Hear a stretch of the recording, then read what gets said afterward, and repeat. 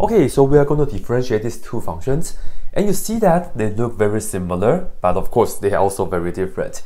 This is the first one. We have to differentiate inverse tangent inside of a parentheses and then to the second power. First, do not multiply this and that, because technically this is not a power. This is just a notation for the inverse tangent. Some people prefer to write it as arctangent, but we'll just deal with this right here. Anyway, let me write down y prime. Differentiate this to the second power, will bring the power to the front, minus 1, so we get 2 times the parentheses with inverse tangent of x inside, and then raised to the first power, and then we use the chain rule, multiply by the derivative inside. What's the derivative inverse tangent of x?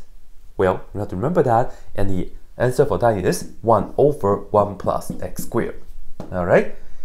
So that's pretty much it, and perhaps I will just put this on the top for the final result. So we get 2 times the inverse tangent of x over 1 plus x squared, like that. And if we only have x inside of the inverse tangent or any like a trig function, we don't need the parentheses. This is definitely okay. And now let's look at this one. We have inverse tangent and the input is x squared. So be really careful with this. Here we go. Differentiating inverse tangent, we get 1 over 1 plus something square, right? Just like this. You see inverse tangent of x. The derivative of that is 1 over 1 plus x squared. But here the input is x squared, so you have to put the input here inside. Okay? I will show you guys with the box in a second, but let's finish this right here first. This right here go here, and we will have to use the chain rule line right now. Multiply by the derivative of this, which is 2x. And we're just going to work that out.